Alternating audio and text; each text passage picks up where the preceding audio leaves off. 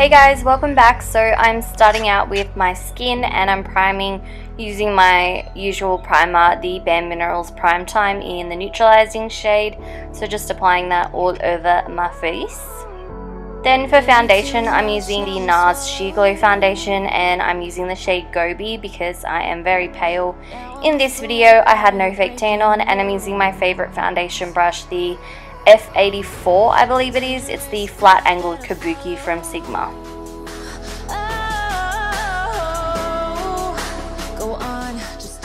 Then moving on to my eyes, I'm priming using the Benefit Air Patrol primer. So I'm just applying some of that to my eyelids and then using a big fluffy brush from Sigma to blend that all over my eyelids. Then I'm going in with Makeup Geek Mirage eyeshadow and I'm just going to set the entire lid from the lash line to the brows just to make sure all of my shadows blend really easily over the top. Then for a transition shade, I'm going to use Peach Smoothie. This is also from Makeup Geek, as you can probably tell. And I'm just using a Sigma E40 brush to buff that really messily kind of into the crease and just above. Then I'm using the shade Petal Pusher, which is a really beautiful muted kind of mauvey shade, and I'm just doing the same thing but keeping it a little bit more down towards the crease, so just keeping it a bit more precise. Then I'm taking the shade Motown, which is this beautiful like eggplanty purple, and I'm using a Sigma E25 brush just to buff this into the outer V, and then I do end up bringing it right the way through the crease, so focusing mainly in the outer V at the start, and then as you can see I'm just dragging the rest of the product in through the crease.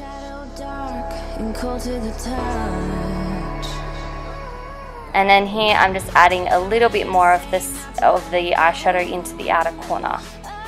Then I'm taking Corrupt, which is a matte black. It's like the blackest eyeshadow I own, and I'm just using a more precise kind of fluffy brush to apply this in the outer V.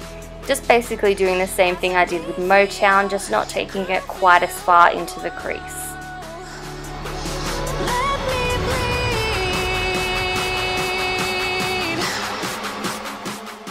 Then I'm just going back in with the E40 brush and making sure everything is nice and blended together. Then I'm going into the Tarte Make Believe in Yourself Eye and Cheek palette. Eye and Cheek palette. Oh my gosh, sorry. And I'm taking this beautiful silver shade on my finger and I'm just applying this to the inner third of my eyelid, so from the inner corner to basically the center of where my eye is. And then I'm taking the purpley shade and doing the same thing except keeping this on the outer third so that it was kind of like an ombre between the two colors. And then I just took a brush just to make sure I had the shades nice and blended and that they blended into each other nicely. And then here just going back in with the E25 brush and just making sure the edges are blended but not over blending because I didn't want to lose too much pigment. And then here I'm just adding a little bit more of the Corrupt shade, which is the black, just into the outer corner where I lost a bit of the density.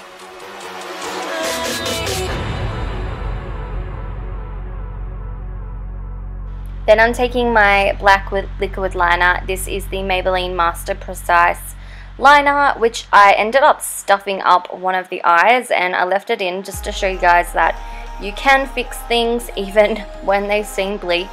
So I just created a wing with that, and then I used my Maneater eyeliner from Tarte just to tightline.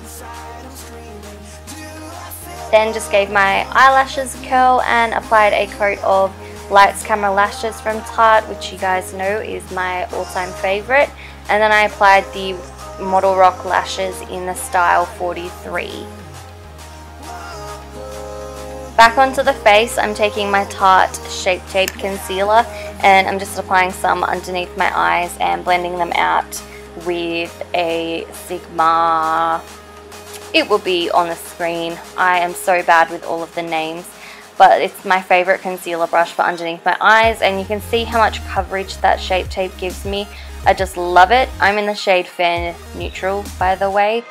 So, and then I'm just applying some down the center of my face as well, and just blending it out with the same brush. Then I'm taking my Inglot palette and I'm taking this really light shade. I believe it's in the shade 503, but it will be listed down below. And I'm just using a tapered highlighter brush from Sigma to set the center of my face, and then going in with the F10 brush and just setting the rest of my face. And then I'm taking the shade 505, which is a contour shade. It's quite cool tone, so it's perfect for when I'm pale. And I'm using the Sigma small contour brush to apply this to my face. I did pop some down the sides of my nose as well, just to add a bit of colour and structure, and some under my bottom lip. And then I went in with the bronzer shade that I've got, which I think is 507. I just used a Sigma F40 brush, which is a angled contour brush, and just applied it basically where you would normally bronze yourself up and down on my jawline.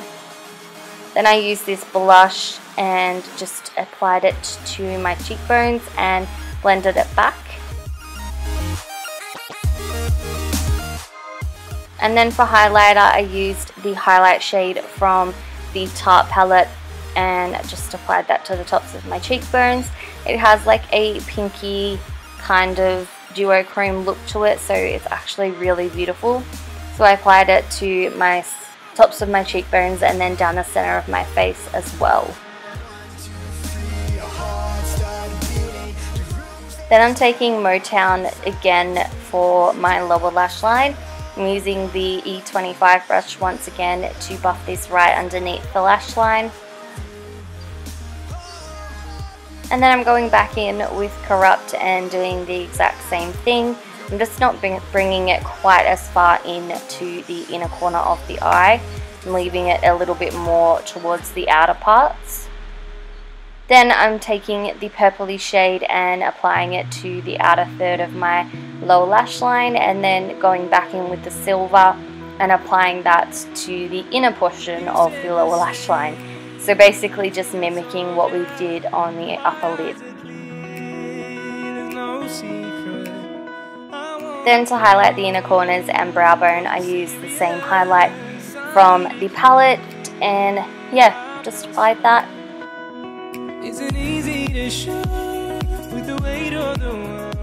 And then I took my Maneater eyeliner from Tarte again and applied that into my waterline and applied some mascara to my lower lashes.